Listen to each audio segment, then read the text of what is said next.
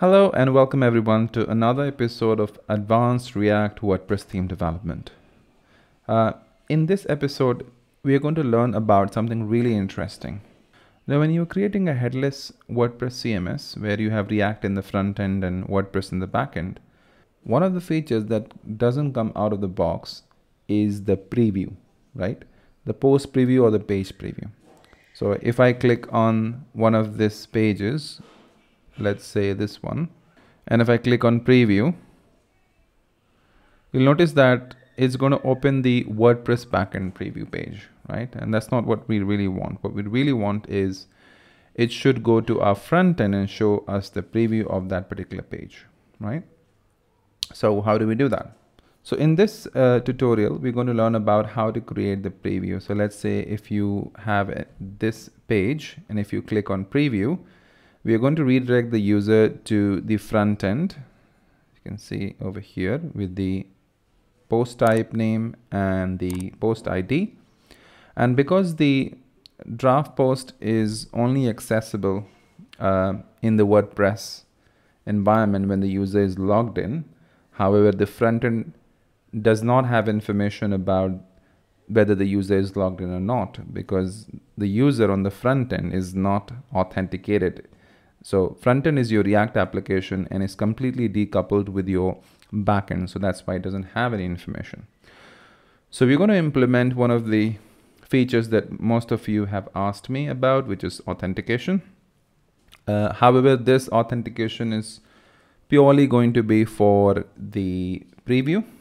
So what we would expect to happen is that if the user goes to this particular URL, which is the preview URL, so once the user enters the username and password, is going to make a request to the WordPress backend with that information.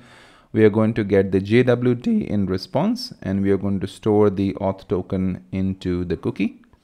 Okay, and then finally, when you click on this, it's going to verify if the user is logged in, which means if the auth token is present in the cookie. If it is, that means we can redirect the user to that page. So now you can see it goes to the page preview with the ID of 30, and we are fetching the data of that post, and we are getting the preview information, right?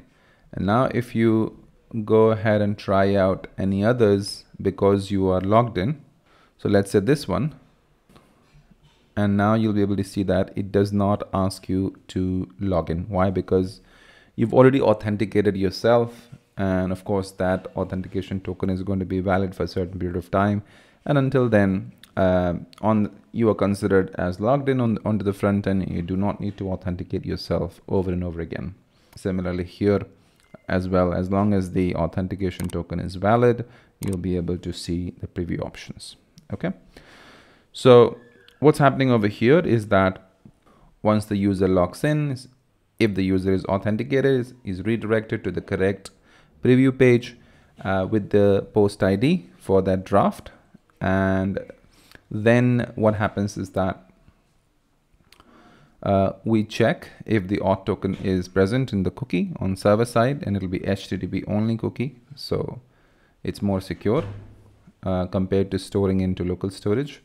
And then on server side itself, we pass that auth token and we pass it as authorization headers in the request that goes to get this preview page. Okay, so in the next video, we're going to start building the preview functionality from scratch. See you in the next video.